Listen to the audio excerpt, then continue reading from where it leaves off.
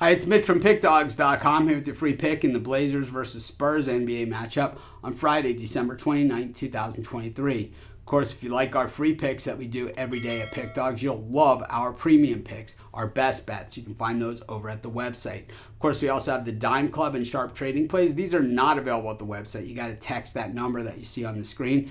It's the only way to get these, meant for people who have big bankrolls and make big bets. So if that's you, text that number. But let's get to this one. Blazers taking on the Spurs. This is game 2 of a true back-to-back. Both these games in Portland, and I don't see, much, difference about what's going on here. But what we see is a Portland team that is just twice as good as this Spurs team. I just think that the Spurs just refuse to play defense this year. And for my money, well, I don't bet on teams that don't play defense. And whether they have some success in spots, which of course we're going to see, it certainly doesn't instill any kind of confidence that the Spurs are going to be anything more than a lottery team once again that's drafting in the top 3. The thing is, there is no Victor Wembanyama in this year's NBA draft. There's certainly a lot of quality players, but I believe that this year's NBA draft, the quality runs a lot deeper, and that means that you don't have those cherry picker cream of the crop players on top. And as we learned last year, and as we've learned so many times throughout history,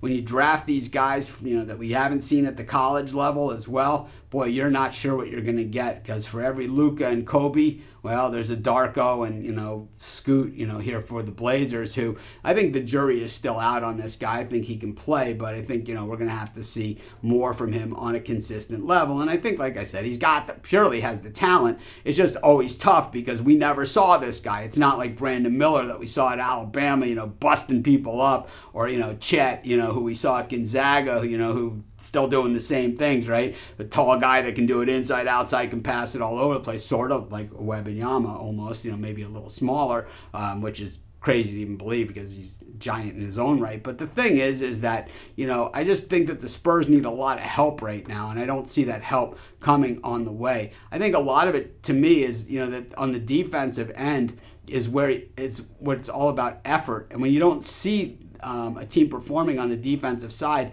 like the Spurs don't, well, that to me is where you see a lot of problems. And I think when you look at the Spurs offense, it's not good enough to offset how bad the defense is. I mean, this is clearly just one of the worst defenses in the entire NBA, and it's not even close. I mean, they are just absolutely terrible on all different fronts. And I know that the Blazers offense certainly doesn't set the world on fire, but I think that, when you're playing against the worst defense in the NBA, well, you tend to look a little bit better. I'm going to have to go with the Blazers again, and that's going to be my free pick. Of course, while you're doing your picks, putting your bets in, be sure to use our free betting tools at sportschatplace.com. They're 100% free, and they'll help put you on the most favorable bets on the board today.